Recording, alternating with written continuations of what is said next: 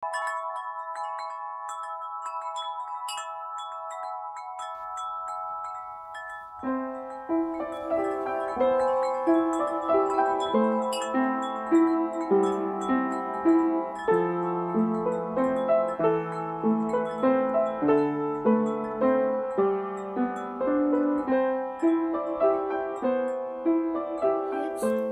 is Auntie Mila, and the story for tonight is called Trapped. Doesn't sound good, does it? And the verse is Isaiah 58. You know, that's a beautiful chapter. Verse 6. And it says, "Is this not the fast that I have chosen? To loose the bonds of wickedness, to undo the heavy burdens, to let the oppressed go free, and that you break every yoke?" Well, Pete and Tom were best friends. And one afternoon, they lived close to each other too, which was really handy. After school, they said, "Hey, let's go down to the park." Pete said, "I have something to show you. It's really mysterious, and it's in the park." Tom said, "Really? What is it?" "No, I'm not going to tell you. Just come with me." So they started walking, and they walked and walked. They had to walk several blocks, this way, this way, this way, this way, this way. Finally got to this beautiful park in the center of town. It really was a beautiful park. In fact, they kept the grounds up really nice. They kept the lawns mowed and flowers and bushes. It was beautiful. And they had a big, tall fence all around it and a gate. It was a fancy park, all right. And Pete said, "Come on, Tom, come here." And they walked in the park and walked down this way, this way, this way. And they went over, and there was a big hole, but it had a grate on it. You know, it was a rain hole, like when it would rain and rain, and the rain could go in there and then down and out instead of just flooding everything. And he said, "Okay, now, what I want you to do is I want you to just put your head right down here and just listen and just wait here. Don't go anywhere and just wait. And I'll be back." Tom said, "Okay." So he was just listening, looking down. He could see it was down, you know, quite a ways. And there was some water down there. And he was just listening and listening and looking. And Pete took off. And he went quite a ways away. And Tom was listening and listening. All of a sudden, Tom heard, "Hello!" An echo. He heard it coming from the hole. And he said, "Pete, is that you?" And Pete said, "Yes, it's me." It was an echo. And Tom said, "How did you do that? Are you down there? Are you down in that hole?" He said, "It's a mystery, a big mystery." Well, Tom and Pete had so much fun, because Pete had found another hole way down around, and he could call down and it would echo through the big chambers, and Tom could hear it. So Tom would talk and call, "Yeah, so where are you?" And it would echo. And Pete would say, "I'm quite a ways away." And they had so much fun. So then Tom had to go see where Pete's hole was with a grate over it. You know, it was safe, so they couldn't fall into it, but they could talk and it would echo. Their voices would echo. Oh, they were having fun. And they called then, and they would switch holes, and then they would talk to each other, call. They were having so much fun. And they were there for quite a while. And Tom said, "This is really a fun game, Pete. How did you find it?" "I'm glad you found it, though." But you know what? It started getting dark. And Tom said, "You know what? We better go, because I think they lock the park at a certain time." And Pete said, "Yeah, we probably should. Besides," Pete said, "I'm getting hungry." Tom said, "Me too." So they started hiking out to the main gate. They went to the main gate, and guess what? It was locked. It was locked. They lock it at a certain time every night. I think it was 7 o'clock. They lock it. And the boys are there later. Someone had announced, "We're closing the park. We're locking up." And the boys didn't hear it because they were having too much fun calling down these deep wells like. And they said, they shook the gate. It was locked and it was tall. There was no way they could climb over. And they looked at all the tall walls, the fence all the way around. It was wrought iron. It was tall. There's no way they could climb out. Pete said, wait, we're not in trouble yet. There's a back gate. Let's go see that. They probably leave that open later. So they, oh, okay, great. So they started running through the park. Running. And they walked up to the back gate. It was locked too. And they said, what are we going to do? And then Tom said, well, I know my dad said that someone was locked into this park and they were put in jail for it. And Pete said, they wouldn't put us in jail. We didn't mean any harm. We didn't know they were closing so soon, and we don't even have watches.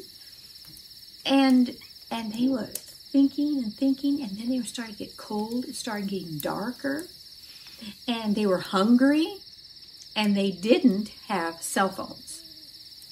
And their parents didn't know where they were. And they were walking around, and they kept looking at this tall fence, and they thought, do you think we could climb over that? Oh, no, because it was tall, and then it was pointed at the top. They kept walking around and around. They were in real trouble. But you know what?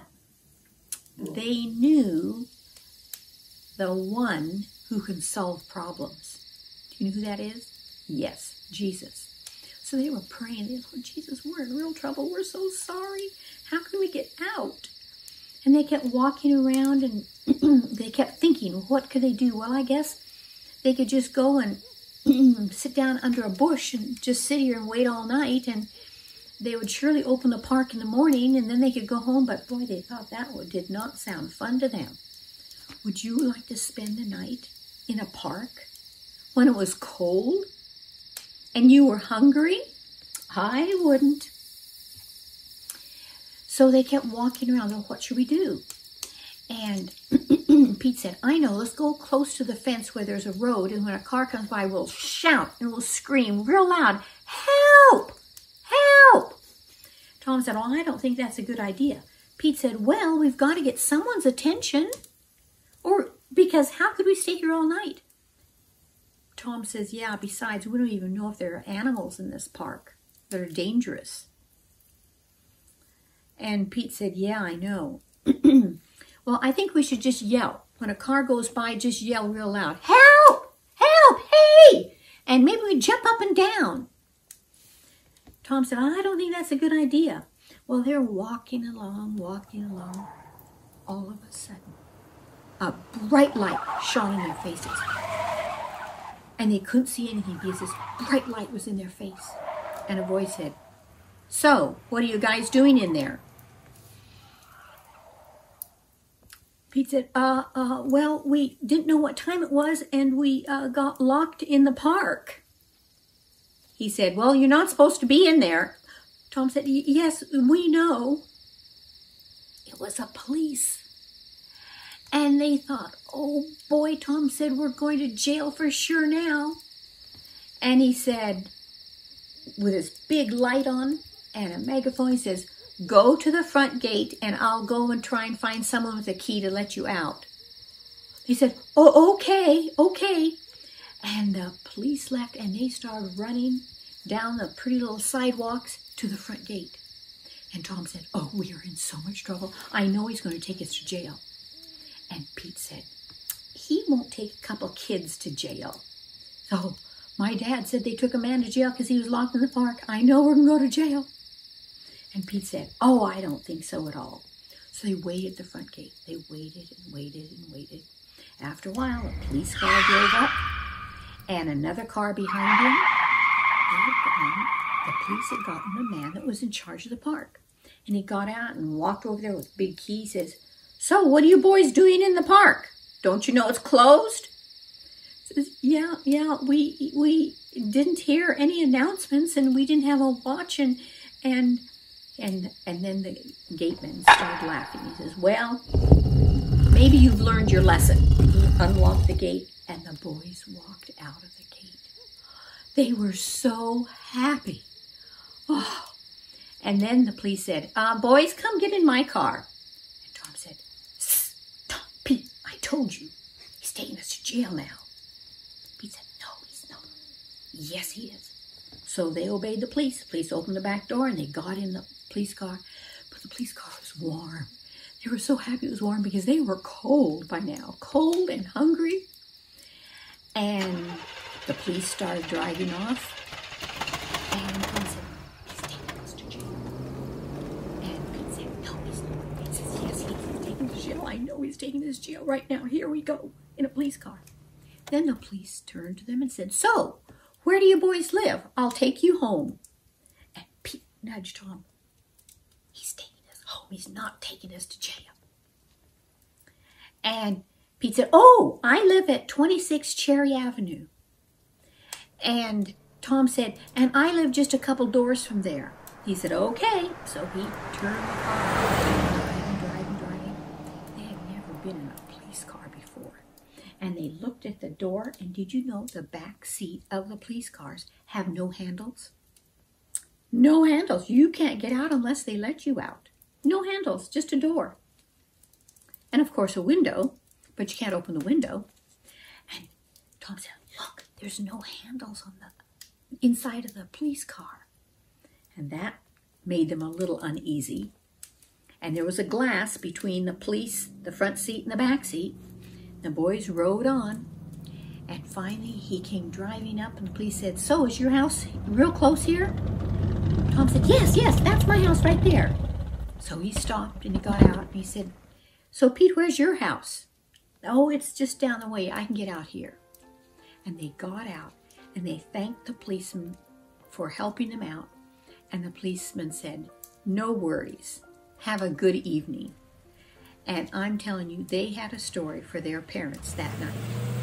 They were trapped in a park and God opened the gate and let them walk right out. Isn't that a nice story? How they got out?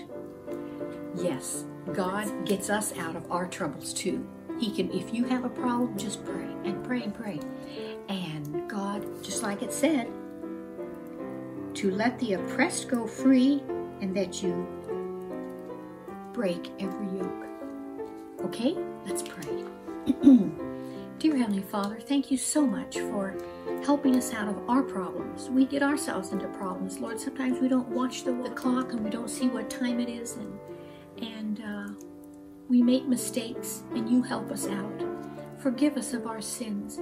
Thank you for always being with us and helping us. We love you. For Jesus' sake, amen. Remember, Jesus loves you and he wants you more than anything. Okay? Bye.